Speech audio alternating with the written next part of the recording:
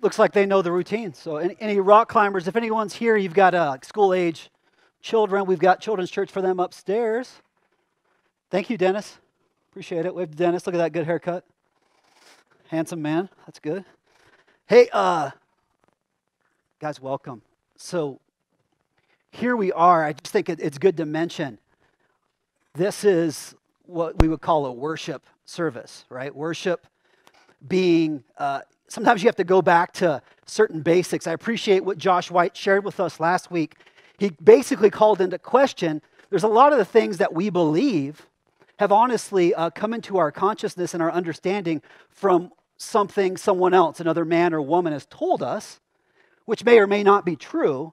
And so I think we have to sort of remind ourselves, my whole job here today is probably not to tell you anything new, but to simply remind you of what's true and try to encourage you to worship God. So here in this worship room, worship center, whatever you want to call it, we give honor, respect, adoration, obedience to the being that's greater than us. That's worship, right? And who we're worshiping is God, the creator of all things, and his son, Jesus Christ, who's our Savior, who came down from heaven, took the form of a man, and not a noble man, not a rich man, or a powerful man, and built a kingdom that you don't see in the flesh. A kingdom, not of this world. And so today, like, we give him that honor, that respect, that glory, that weight, that importance, that consideration. So as I'm going to share with you some stuff that was written in a letter and other parts of what we call the scripture, right, or the Bible. And I pray that the Lord will touch your heart with it and teach you. There's also other ways in which you can worship. Singing like we just did, singing praises. Guys, back in the corner here, you'll see a sign that says prayer wall. We've got people back there throughout the entire service that would love to pray with you. Something comes up, God's like, go pray, go sit over there with them. You can tell them or not say a word and just ask them to pray over you. You could also do that. That's not a holy place. The holy place is you. If you're a believer in Christ and you hold the Holy Spirit, but we want to love you and minister to you in that way. Those who worship through giving, we have opportunities for that every other week. Often we will have communion here, so different ways of worshiping. So before we get into the study of some more verses in 1 John, let me just pray. Lord, we come here to give you honor, glory, praise, our attention, Lord.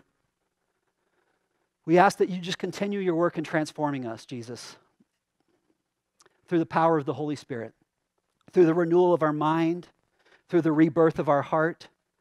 And we just pray this, Jesus, in your power, in your name. Amen. Okay, grab your Bibles. If you're just joining us today, we're actually going through, in your Bible, it's called 1 John. And it's a letter written by John, the same John that you read about in the Gospels, one of the disciples of Christ, the same John that wrote Revelation and 1st, 2nd, 3rd John, the Gospel of John. He's writing to Christians. And so here we kind of pick up where we're at, chapter 2, verse 28 and 29. It says this, and now, little children. This little children, let me just tell you, the word here means students.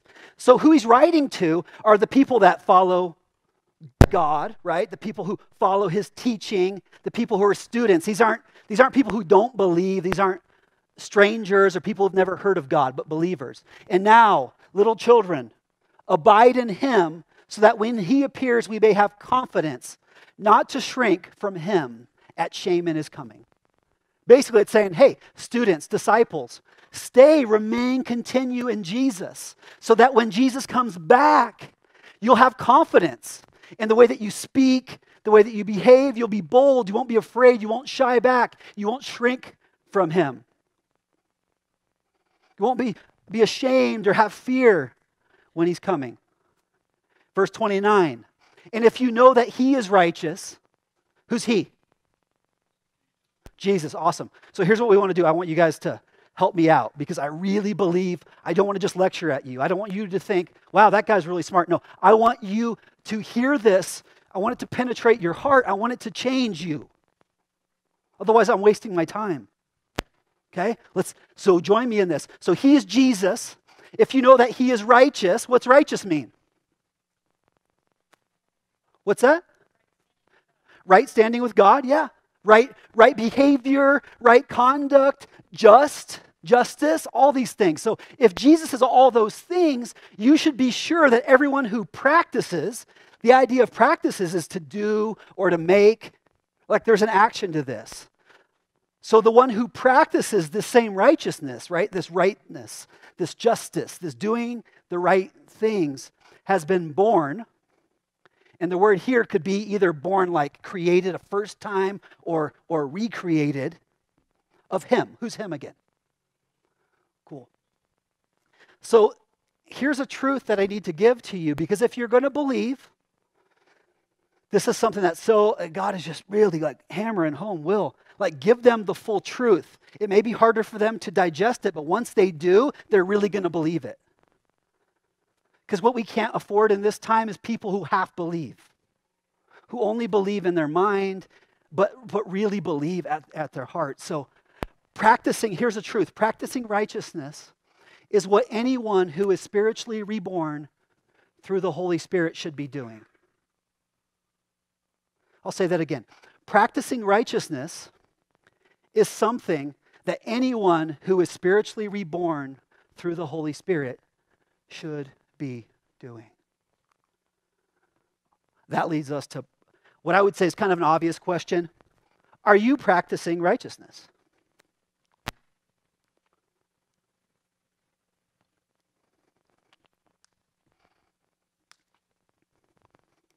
Awkward silence, you got to add that in there a little bit.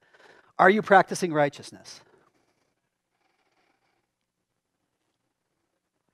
You said trying to. That is practicing, right? So that's awesome. So understand this. Let me just put this information out there for you. We do this because Jesus is righteous and we belong to him. Okay? We don't do this so that Jesus will accept us. It's the order of everything is so important. Man, the more time I spend studying, the more time I spend in prayer, the more time I spend in quiet, I'm telling you what, the order is everything. And so we read this Bible and people come at us with like, wow, Jesus did it all. And his grace and his mercy and his forgiveness are everything. It's true. And then we have other people who are like looking at information written for us in the scriptures and it says, oh man, if you love him, do what he asked you to do. Yeah, that's true too. They're both true at the same time. So we do this, we practice righteousness not to get Jesus' favor or God's favor, but we practice righteousness because he is righteous and we want to be more like him and because he has already done this for us. So you have to sort of sit in that question, am I practicing righteousness?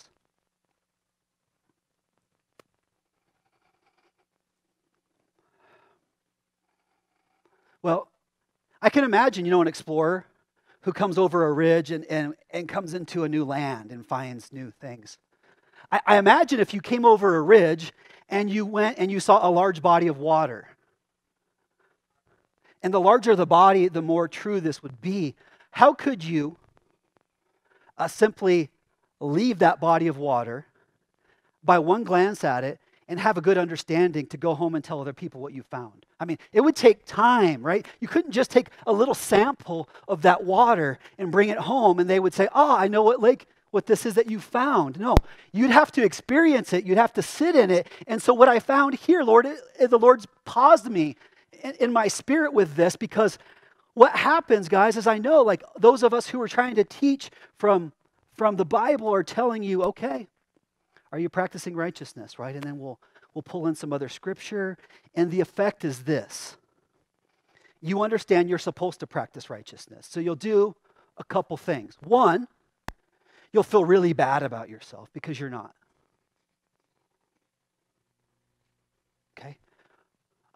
Two, you're going to distract so you don't have to do anything with it. Or three, you're going to fake it. Yep, sure enough, do. Doing it, Will. Practicing righteousness. Yeah. For me, I don't want to lead you, honestly, like down any of those condemning paths, because what the scripture here said is the only way you're going to practice righteousness and for it to really do something is if you've been reborn in him. So we've got a huge problem here. Here's another thing I'll present to you. Here's another issue. When I'm thinking about you and I'm thinking about your souls, right?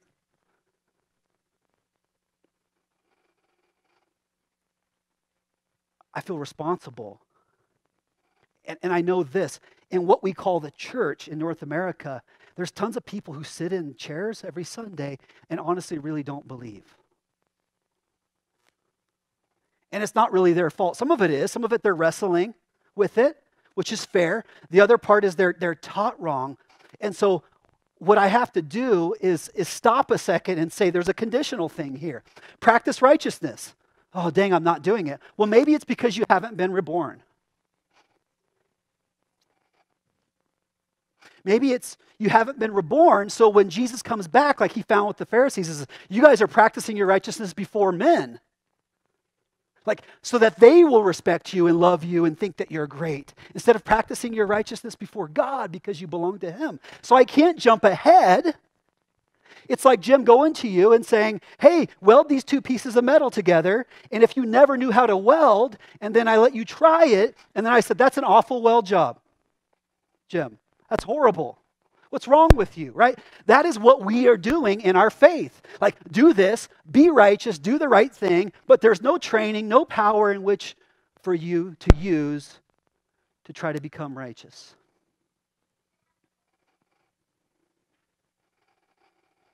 It's crazy. It's insanity. So here's what we've come upon. We've come upon a huge lake. I'm talking Lake Michigan. Like, you can't see across it. And so God's like, I know that you're going through 1 John, but stop here. Well, okay, Lord, stop here. We want to talk about this. Have you been born of him? Years ago, Brandy did a video, if you were here, with the kids for, was it Father's Day or Mother's Day? Father's Day, right?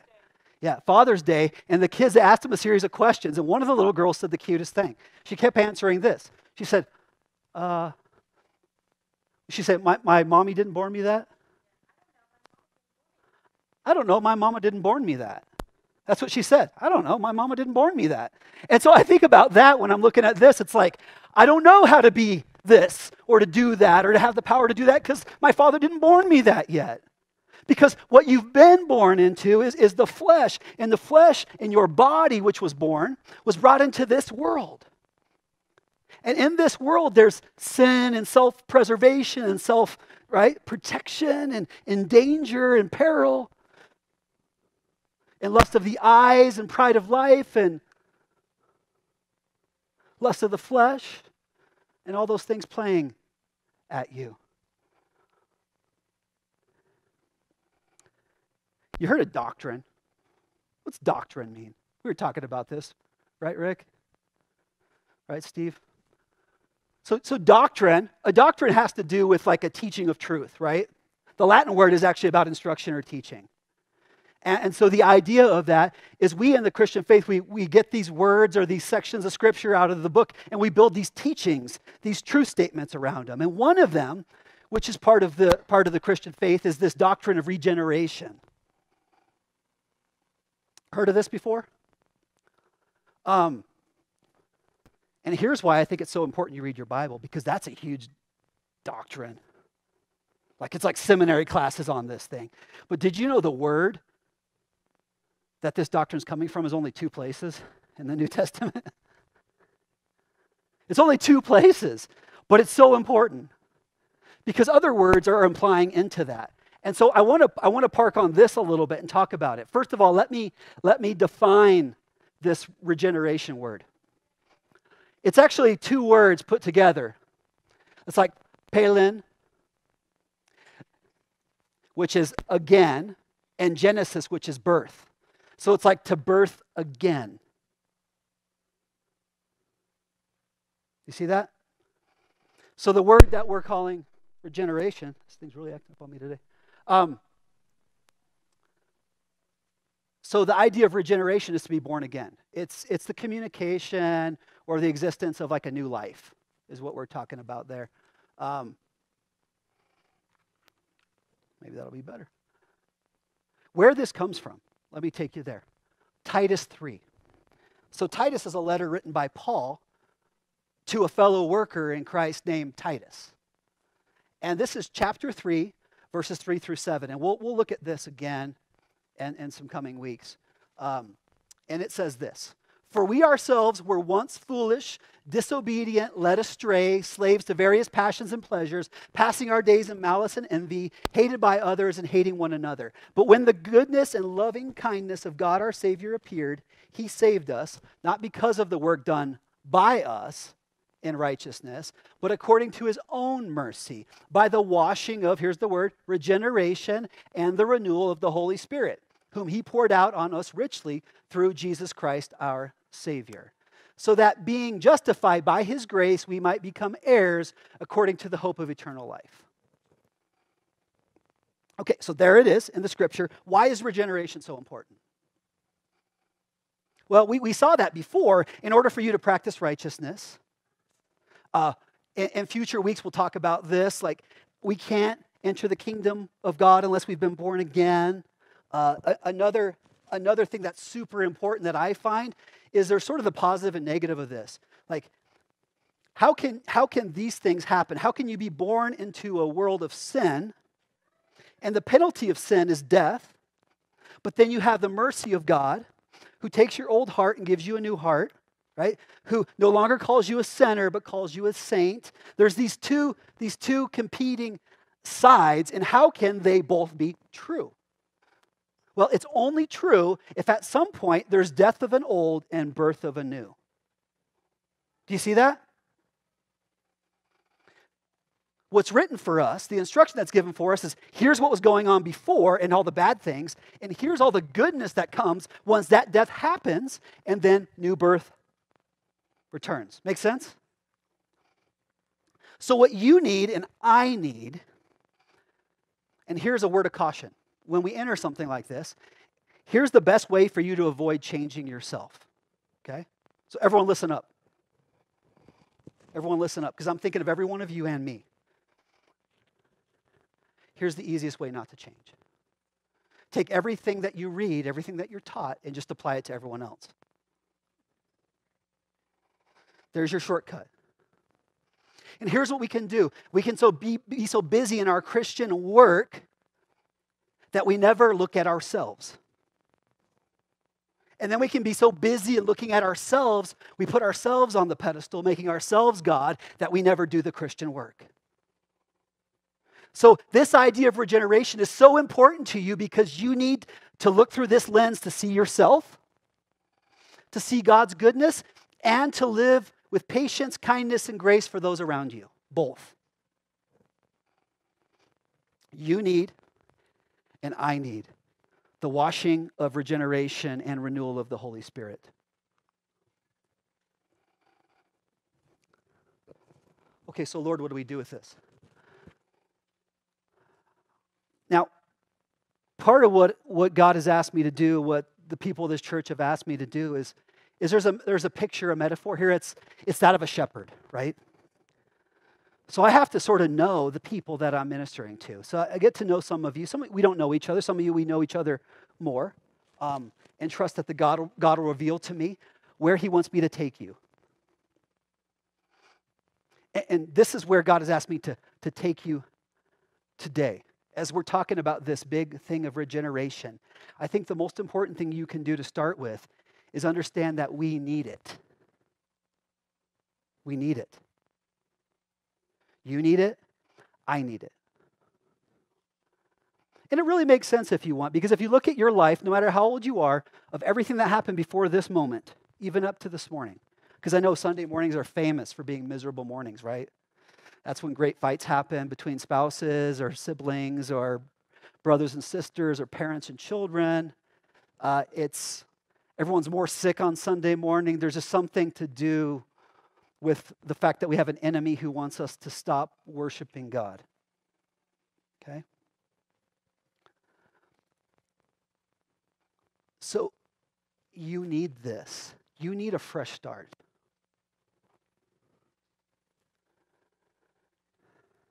Here's another thing I wrestle with. I wrestle with this. Your experience, your observations are super important. They really are. They are really important. I'm serious for all of you. What you experience, what you see, what you observe is extremely important. There's a lot of weight in that.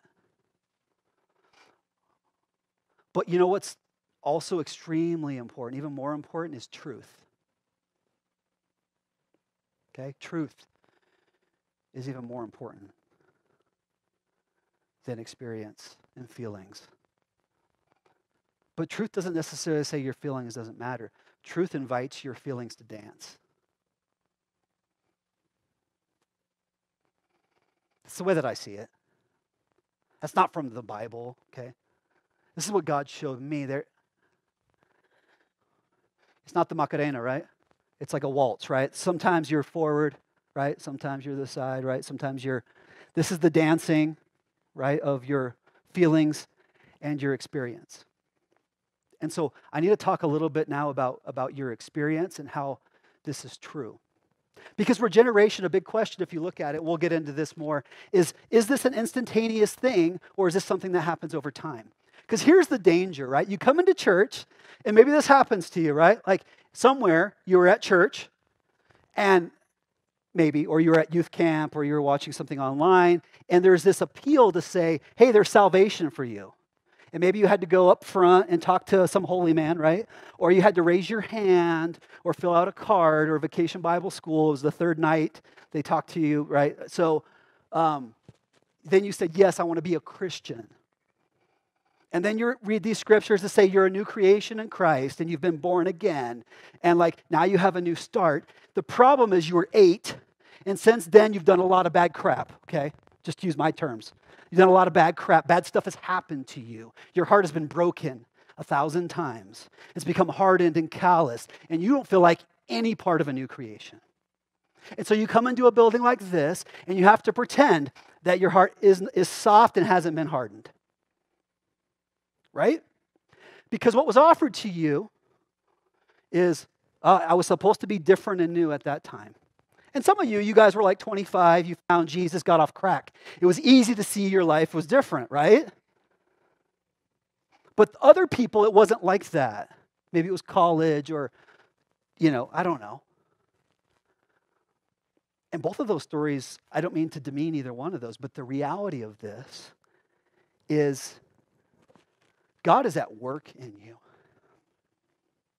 And most of these words that we have, like this word salvation, if you begin to study the words of it, salvation is used often to mean in a moment in time, like I was going to die and you pulled me out of the way of the train. Salvation in the moment, right?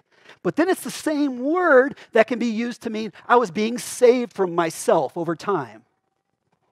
Does that make sense? So our language doesn't help, right? Like we're translating different meaning words into the same thing. Salvation, it can mean instantaneous. So you're like, I was saved. That means I should have it all together on day one. But what the Bible says is, hey, you were saved and keep on being saved. You get that? It's different ideas, same English word. That's what regeneration is. Regeneration itself, the word has to do with being born again, right? To be recreated, to be reborn. In a moment, yeah, you're reborn. However, look at the parallels, right? When we talk about the parallels and the shadows of this earth. If you had a brand new baby, they are a new creation. Who is that baby? You don't know yet. You just don't know. I mean, some of the things, they're just born in them. I mean, you can debate nature and nurture, whether this was created in them or it was taught. But you can never take both of those stimulus out, right? You can never create them with nothing. and you can never take away all their experiences. So no matter how much you want to, from a scientific standpoint, prove one way or the other, what I can tell you is it's obvious if you have a few kids from the same two parents, you'll see that people learn things and people are certain ways both. Okay? So when you're created, you become a new creation, like a baby. But you got to learn everything again. How do you walk? How do you talk? How do you use the bathroom, right? What to eat, what to say, what you're into. Everything is taught again. The difference between being reborn is you have the wisdom of everything you used to do. And the system's still in place to make you the same person you used to be. And because of free will, you can continue to do the same garbage you did before. But that doesn't stop the fact that you were reborn. Okay? Okay, Will, where are you going, man? I'm rewinding. 1 John 2, verse 12. John wrote this. Keep in mind, he's writing to Christians. So in the Christians, I'm writing to you, little children. That word means students. Teknion. Because your sins are forgiven for his name's sake. I'm writing to you, fathers, because you know him who's from the beginning. I'm writing to you, young men, because you've overcome the evil one. I write to you, children, because you know the Father. I write to you, fathers, because you know him who is from the beginning. I write to you, young men, because you are strong and the word of God abides in you, and you have overcome the evil one. Why this? We've got to talk about this. We've got to talk about the need and then the invitation to be regenerated. The first group that he talks to here, well, not first in order, but the first in, I would say, in development, is the idea of children. We talked about this a few weeks ago in brief.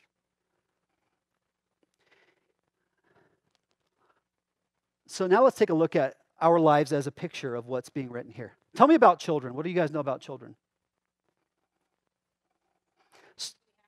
They can be happy. They mimic their parents. They're teachable. Yes. Because the word here actually refers to as far as a development, like half grown, right? So it's like real children. It's not the students. This is the half grown ones, the children. What were you going to say over here? I'm sorry. They don't have a lot of experience. Yeah. What else with children? Yeah. Curious and have not known pain. Yeah. Self-centered.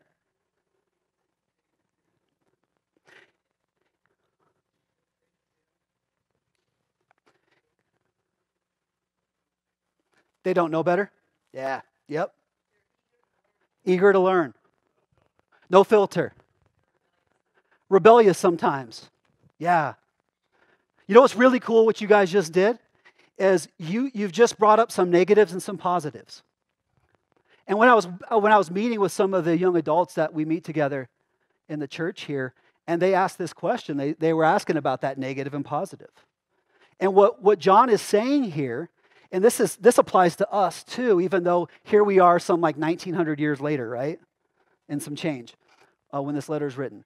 We still, within our midst of any fellowship of people who are trying to follow Jesus, will have these three groups. And they asked me a brilliant question. They said, is that such a bad thing? Right? Because isn't that the push? Isn't that the push? Like, condemn you for being a child? Like, grow up. And yeah, we all want to grow up in the faith, but let's be honest about where we're at. Okay? Because from what I can see based on what he said, and I say this with some hesitation, I am in no way the judge who gets into heaven. I'm not the gatekeeper. I don't make that decision, thank you, God. I don't want that job. But here's what I'll tell you. Apparently, there are people who believe in a belief that saves who still act like children. And so if they die acting like children, I don't see from what John said here that they're out of the kingdom of God. And if they act like young adults, or if they act like parents. Now, this is no way permission to keep acting immature, because there is consequence for that. And we're living it. But I love that question.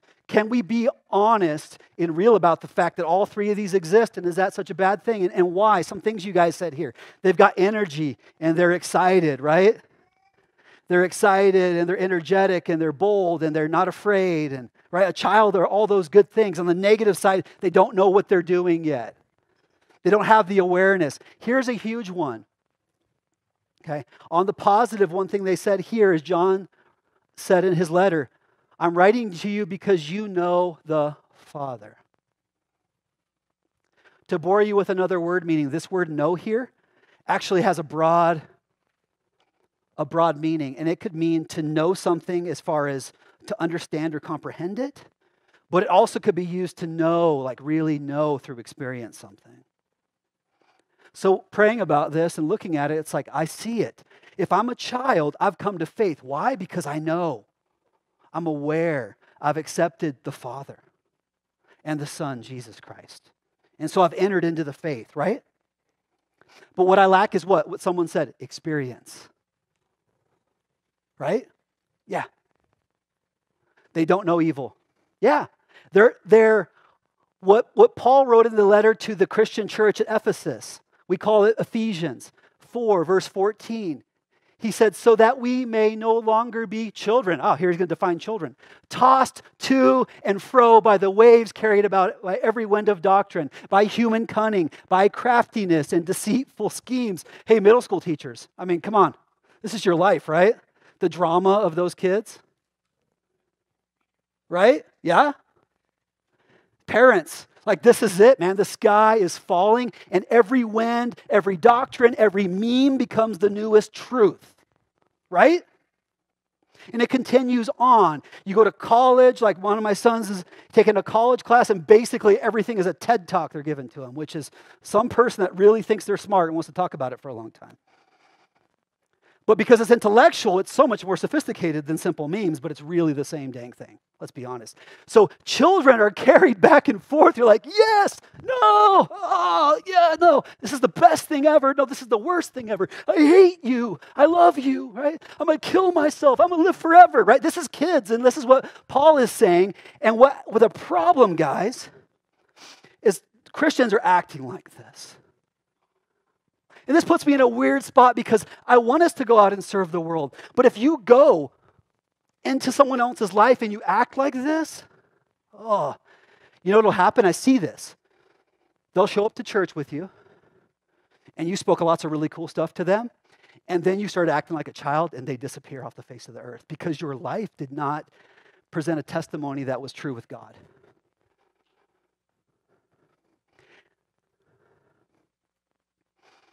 And once again, let me model this. I'm not just saying this to you, I'm saying this to me.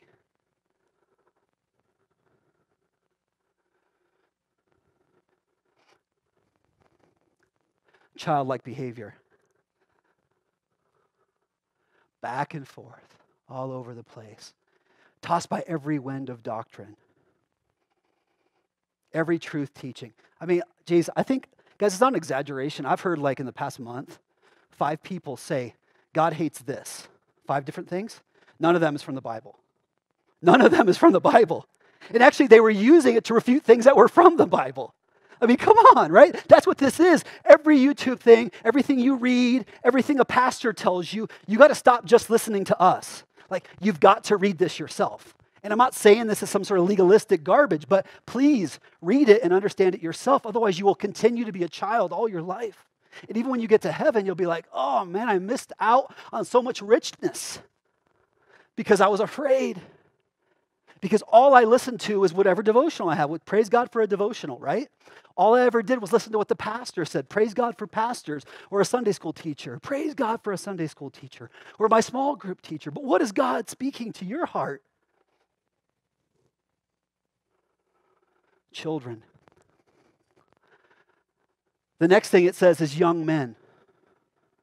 And I'm not saying this to be PC, but because I really believe that he's talking to both men and women here, right? And I'm talking to both women. So I'll say young adults.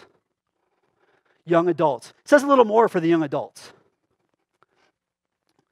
Young men, he says he's writing to them because they've overcome the evil one. Right? That's what you were saying. They don't know what's evil. Now they're getting some truth in there, right? and because they're strong, and the word of God abides in you, and you have overcome the evil one. I mean, these are positive things. What else you guys see about young adults? They're still learning? Yeah, what other picture of the shadow of being a young adult do you see? Either you saw that in yourself or the people around you. What else? Could be negative or positive.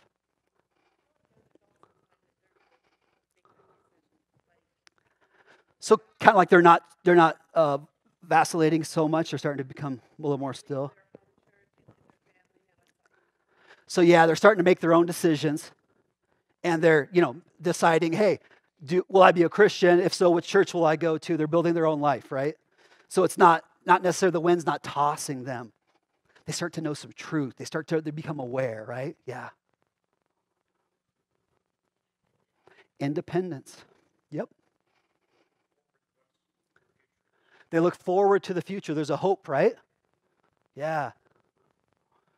I mean, I won't pick a job. I won't pick a job because it's bad, but there are certain jobs that people do because it fits their life, not because it was when they were 13 what they dreamed of doing, right?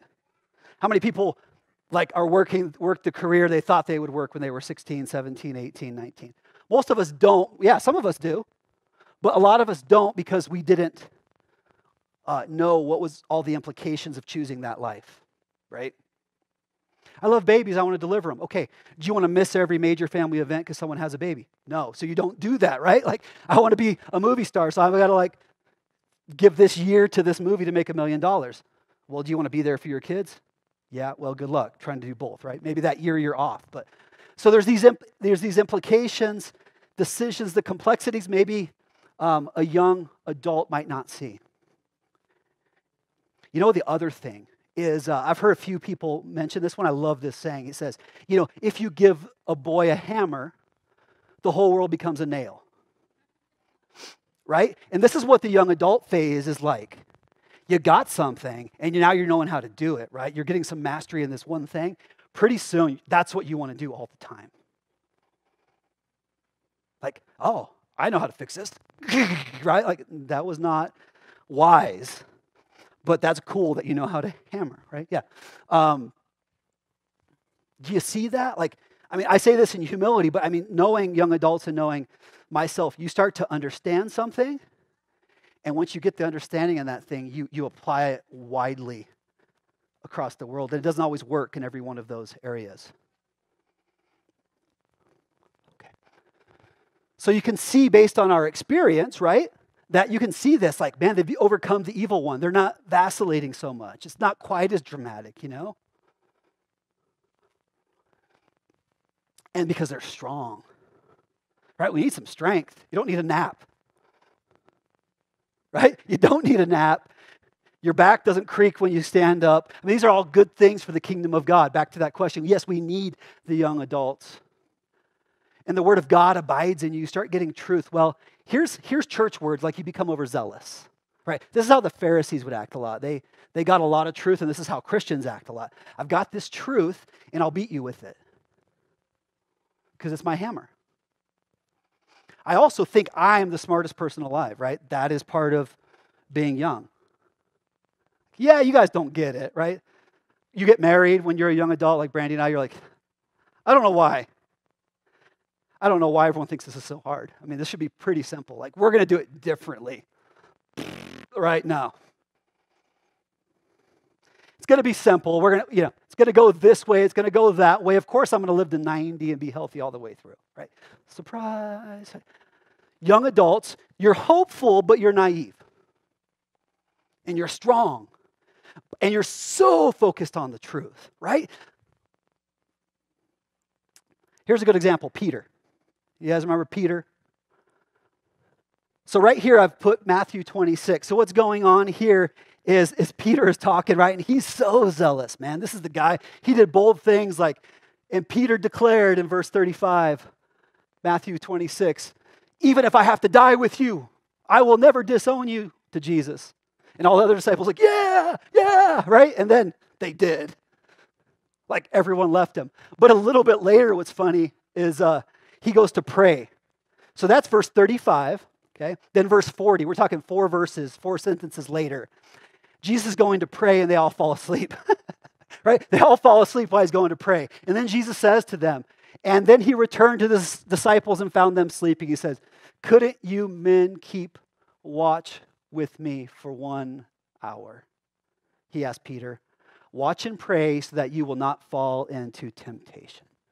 The spirit is willing, but the flesh is weak.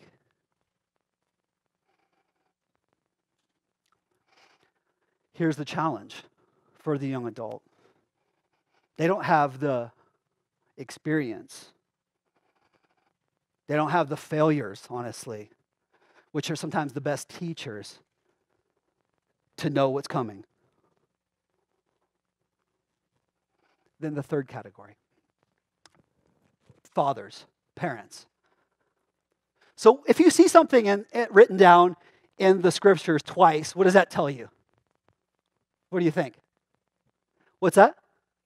Pay attention. Yeah, that's great. This is important. I'm repeating myself. I'm repeating myself. I'm repeating myself. Pay attention. Pay attention. Pay attention. This is important. This is important. Get this. Get this. Here's what he says about parents twice. I'm writing to you because you know him who's from the beginning. Wait a second. Well, that's exactly what he said to the children. No, not really. If you look at the words here, it's interesting. Because you know, Rick, because you know him who's from the beginning.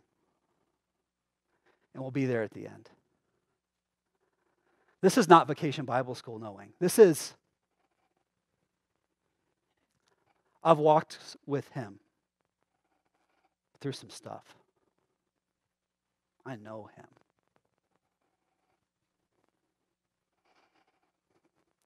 You guys know the story of Job? This is the Will's summary of it, okay? Job's the man of God. Satan's walking along. God's like, Satan, where are you at? Right? This is the Bible. You should go read it yourself, but it doesn't say it like I'm saying it. Where are you at? Oh, I've just been walking back and forth around the earth looking for someone to mess with.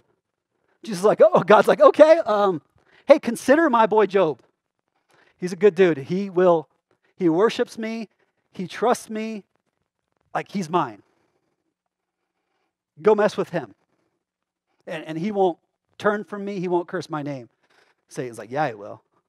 No, seriously. You can't destroy him, but you can mess with him big time. So it's like, okay. So he goes and messes with him.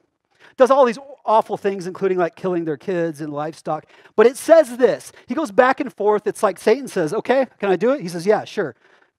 Satan just kicks him right in the crotch, right? And then God, it says after that, basically comes up and does stuff too. Like, oh, that's not enough. Now God comes and gives him a punch. And pretty soon this dude's life is in shambles and ruins. And some of this was inflicted by Satan and some was inflicted by God. And then he has all his friends like, where's your God now, dude? Why don't you just curse him and die? Even his wife, right? Supposed to be his helpmate. She wasn't very helpful, right? Curse your God and then die. He doesn't. So that's this guy's story. And then God turns around because he doesn't, stops it, blesses him to greater standing than he was before. Crazy story. From Job, there's this line. He says, agree with God and be at peace. Thereby, God will come to you.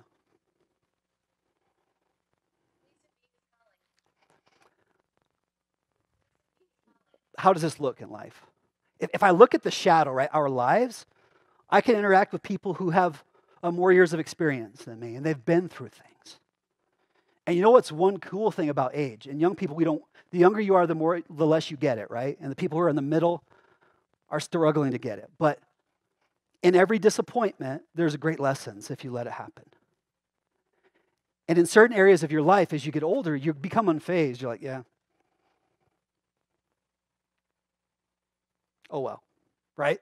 A lot of your hope in the things of this world have started to dwindle away because they've been taken from you, right? Like you knew whether your kids were going to make $1 million and take care of you when you got old. It's already happened. It either happened or it didn't, right? Like marriage, you already know you weren't going to do it better and perfect, right? Health, you already know it's really Not necessarily 100% up to you how that goes down. You already have buried somebody you loved. You have already, done whatever career you were going to do. And so all the things that young people are caught up in, you're not. And what's left is like, agree with God that he's good and be at peace. And from that, you're going to see his goodness. Okay, so there's those three categories. I put it in three handy boxes right here because we love linear things. We love categories. We love will. Of course, I'm supposed to walk in some sort of progressive development here because I've been reborn, right? Like, yeah, right? Like, obviously, I should have been reborn here, and now I'm like here, right? Obviously, especially if you got gray or white hair. You better be here, right? Wrong. Here's where truth and experience must dance, so let's dance. The truth is, in every one of you and in me, what you see is all three of these areas at work. What do you mean by that, Will? It's fascinating to watch. The truth says you're reborn, regenerated. Your experience you watch, you're like, wow, out of that person's mouth one day was like the most parental, wise, like Jedi Master saying. And they believed it, right? We're talking full ninja. We're talking Miyagi, right? Like, holy cow. They said that and it knocked me off my feet. And then the next minute, it's like a kid in a candy store who didn't get the lollipop they wanted. Kicking their feet and get, right? You see this. And you'll really see this if you carry a mirror around and watch yourself, because you will do that too. Okay? So why stop here before we talk more about regeneration? Is because I want you to understand this. This is basically your homework for this week. I want you to look at this. I want you to be aware that most people here, right, you can act childlike. How do I know when I'm acting childlike? When I must have my way and when I'm going back and forth like in the wind. And what happens is this, and I'm thinking of cool ways to illustrate it, but what happens is there's this like washing of regeneration and renewal. And so even though regeneration and renewal are an instantaneous thing, kind of what's happening here is there's these parts of your life, right? Parts of your life can be complicated in so many things. It's your opinions, it's your values, it's what you think about. And regeneration has to hit all the aspects of your life. You get this? It's got to cover the full area of your life. Because in one area where you haven't walked with God, you haven't grown up. In another area where you have walked with God, you've got tremendous growth. So what ends up happening is we are people dependent on the one-time event of being a new creation. However, dependent on the constant renewal over time, a washing of regeneration. So it's like this. It's like there's a blemish on my hand. And what happens is, over time, right, there's this washing and this renewal, and it's a continuous thing, and it's working its magic right over time, and it's washing and renewing us, is what the book of Titus says. This is what Paul's explaining, like, you become dependent on that washing and that renewal. So for you to be prepared to kind of walk in that, prepared to let yourself be renewed and restored, you've got to be aware of where you're acting in these areas and let God come into those areas through the Holy Spirit is the one who regenerates you. So for instance, like look at my life, for example. I'm a baby when it comes to watching my kids become adults. My oldest son will be legally an adult this fall. Weird, right? This is new. Like, when it comes to that, my wife and I could act very childlike because the renewal and the regeneration, the rebirth hasn't hit that part of our life yet because we don't know. Now, we've had this experience twice of God took us on a journey where we were making a certain income and our income actually cut in half, but our blessing increased. So now when it talks about money, we're talking Ninja Master, right? Not phased, okay? When it comes to me being a husband, I pray that I'm growing, but I can tell you at times, sometimes I'm a baby and I want what I want, right? Like this.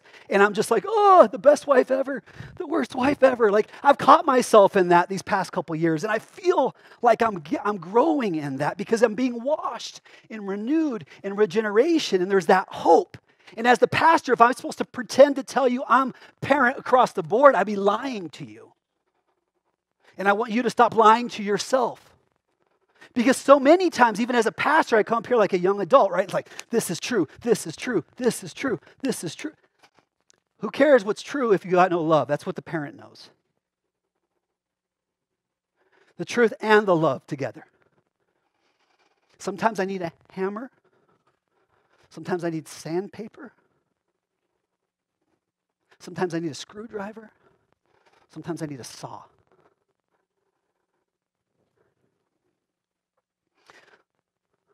The washing of regeneration and renewal of the Holy Spirit. If you think of the Holy Spirit in that metaphor of the oil, I mean, you could picture this.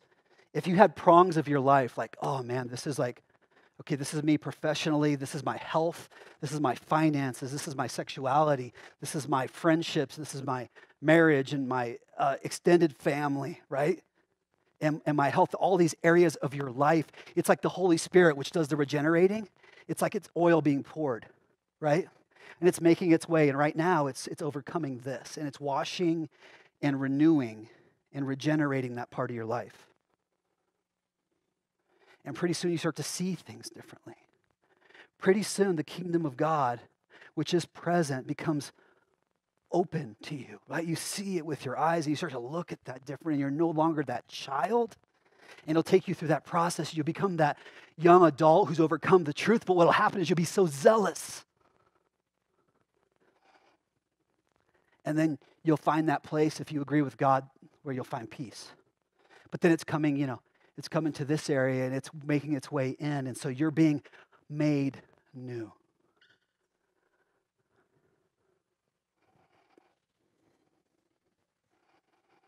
That makes sense? This is the beginning. This is, like I said, this is a lake I can't give to you all in one Sunday. But I'd love you to start with thinking about this. Thinking about, look at your life, first of all. Start with you. Look at your life.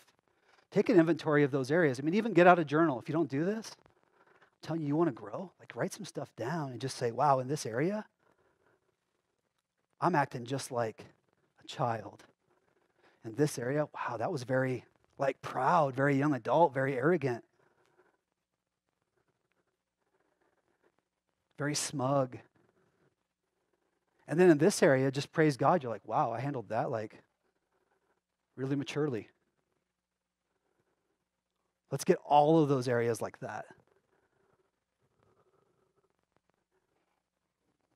And then I think once you see that, it's going to be kind of automatic. You're going to start loving your neighbor as yourself, as the Great Commandment says. Because you're going to understand you've been through some things. And you once were this. But now you're new in Christ. And you'll start to see the people around you and you'll be like, whoa, where did that come from? That person seems so mature. Oh, yeah. Childlike behavior because you took my sucker, right? You begin to see that and you're like, okay. Let me read this over you real quick. We're going to pray. We'll sing some praises to God, and we're going to pick this back up next week and talk some more about it. Let me just bring that idea of being at different stages of spiritual maturity.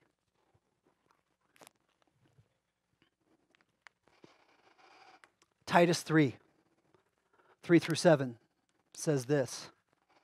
Just want to read this over you guys. For we ourselves were once foolish, disobedient, led astray, slaves to various passions and pleasures, passing our days in malice and envy, hated by others and hating one another.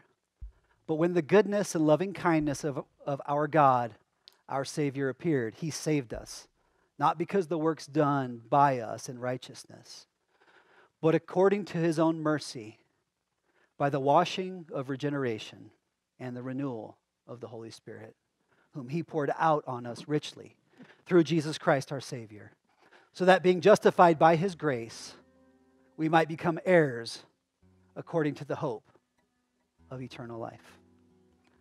Lord, we just pray.